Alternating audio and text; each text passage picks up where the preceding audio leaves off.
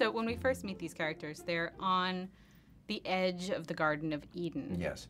Tell me about what that first encounter is like. This is the first time they've ever met, I assume. And then they spend centuries together. Yeah, and you even have a different name at that point. Yes, that's right. Yeah? Crawley becomes Crowley. Yeah, and I'm very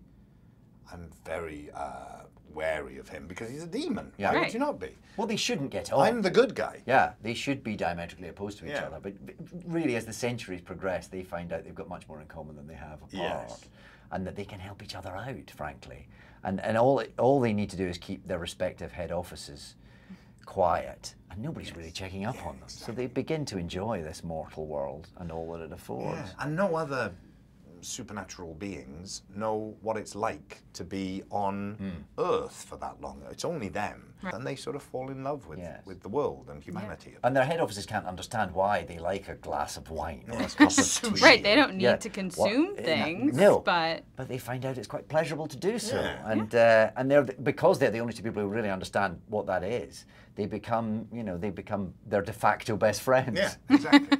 which is adorable, by the way. I think it's so funny because you could play like an angel and a demon could come off as such a black and white thing, but there's so many nuances to both of these characters. Like Well, they've sort of- Aziraphale is a good guy, but he's Yeah. still Well, they've sort of questions blended things. into each other a bit, haven't Yeah. they? Yeah. They've sort of become some sort of grey area rather than black and white. I And think what makes them both appealing is that neither of them are particularly good at their job. Yes. Right. They're getting away with it, aren't they? Yeah, Really, just about. I'm not a very good demon. No. I'm far too well-meaning. Yeah. And you're not a perfect Exactly. angel. When the angel Gabriel, who is my boss, played by John Hamm, comes along, you suddenly sort of realise what a terrible angel Aziraphale is. Because that's what he's supposed to look like Right. and be like, and he's sort of not like that anymore.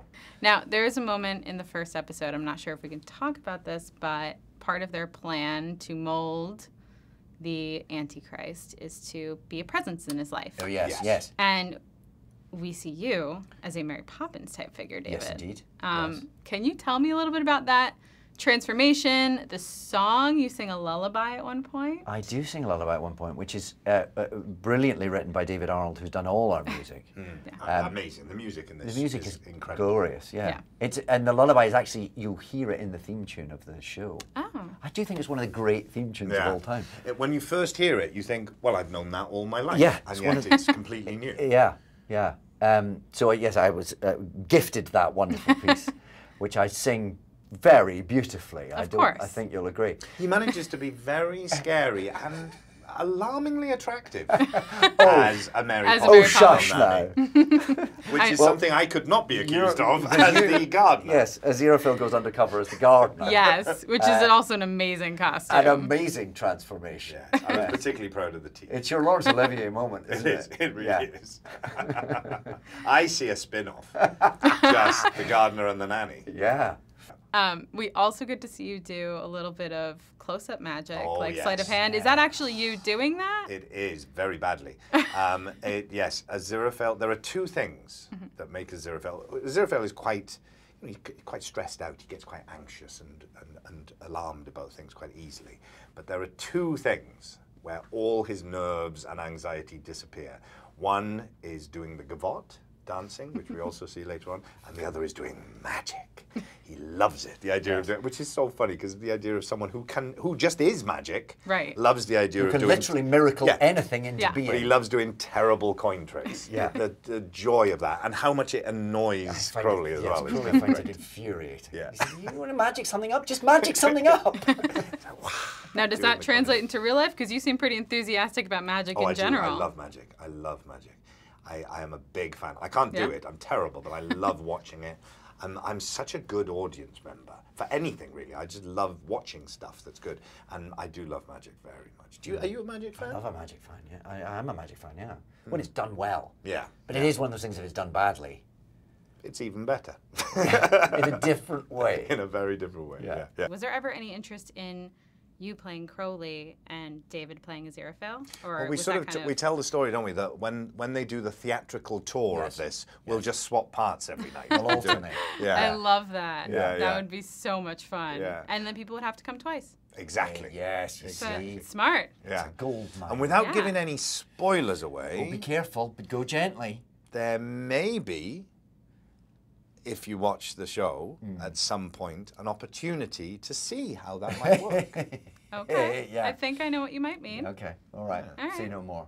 Had both of you read the books before getting this job, or did you know Well, I had. I about- read when the book came out. I was at drama school in London, and I read the book. I'd read a few of Neil's Sandman comics before then, so I was a big fan of Neil already.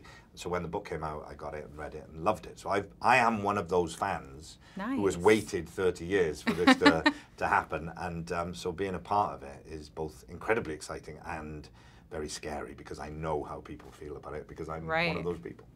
And for me, it was completely the opposite. My first experience was when the script arrived, and I read this wonderful, glorious script that took me into this bonkers world with these extraordinary characters. And then I read the book, and then because I was then involved in the show, I then started meeting people who were going, "You carry my dreams in your hands. This is the most important book I've ever read. Please don't crush Oh my my heart, gosh. Exactly. my spirit." And whilst that's terribly exciting to find yourself in the middle of something that people are so enthusiastic about, there's a responsibility to that. Yeah.